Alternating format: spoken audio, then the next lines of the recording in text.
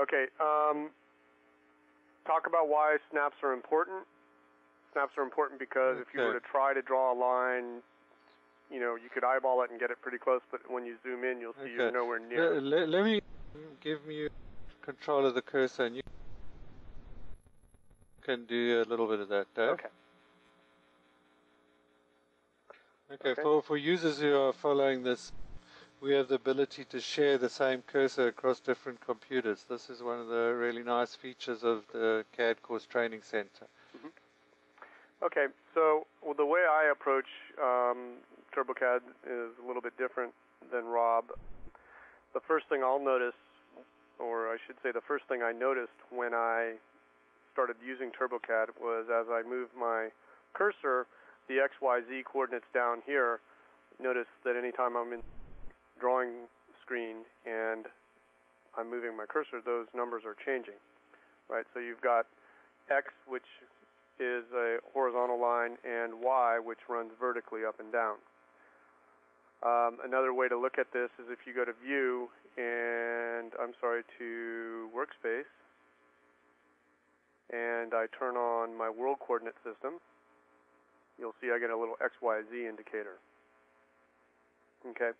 Second thing is down here in the lower left-hand corner of the screen in what we call our status bar, TurboCAD is telling me what it's expecting me to do next. Since I have a line tool selected, it's telling me define the start point of the line.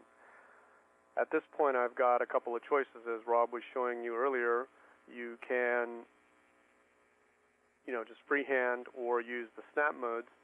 Alternatively, if you know the exact starting point on the XYZ coordinate system, you can also put that in. So for instance, I'll start a line at the 0 on the Y and 0 on the X, and you'll see that the line should start approximately here. So I'll come down to the XYZ fields.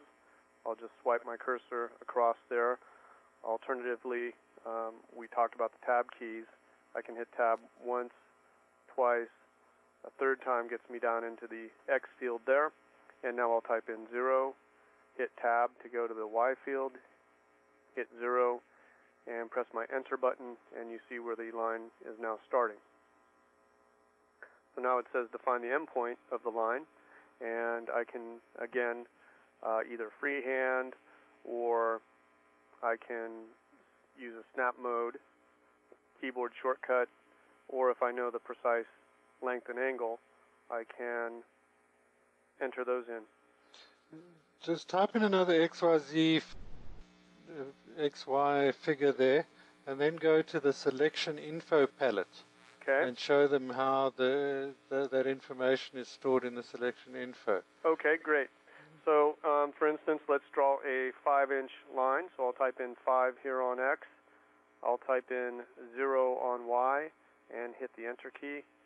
And now upon selecting this item with this select tool, this allows me to highlight any object and make it editable, very similar to Word or most other Windows applications. So I'll select the line that I just drew, and we haven't really talked about the palettes up until now. I'll close those down for now and then show you how to bring those back up in case you don't have them on your screen. I'll go to View and down to the palettes, which are listed on the View menu down here at the bottom. If you bring up one of the palettes, they'll all show up. So let's check out Selection Info. And this is going to automatically tell me the specifics about my line. Here we see that the line type is a single line, which is consistent with the type of line we drew. And then I've got the various properties. The general pen, where I can change my color. And down here in the metrics field,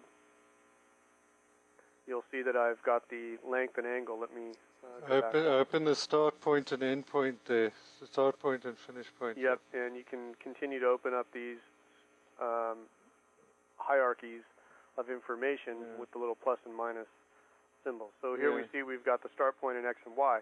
So I could actually say, okay, let's change the location of the finish point for my second endpoint. Let's make that 2 inches. So I'll type in 2 and hit enter, and you see what the change because it was highlighted to be editable. Notice the change that occurred to my actual line. Yeah, that's a new feature of the latest versions of TurboCAD.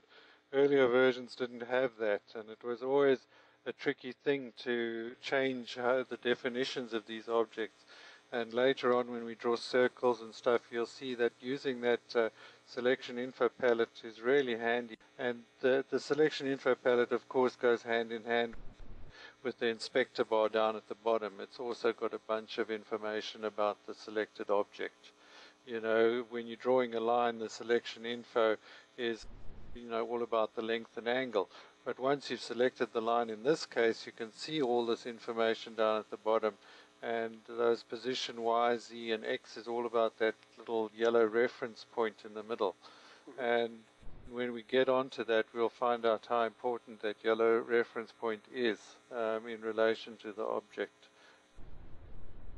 We'll get to that when we do. Okay? Okay, a couple other things we'll point out about the Select tool and the information that's displayed at the bottom. This is displayed in what we call the inspector bar. If you're not showing that on your screen, what you can do is come up to Options and Desktop. And here we see the inspector bar toggle button, and status bar is the one at the bottom, which we discussed with the XYZ coordinates on it as well. Right, okay, excellent. Okay. Thirdly, if you're not seeing the display for the various fields when you select an item, the reason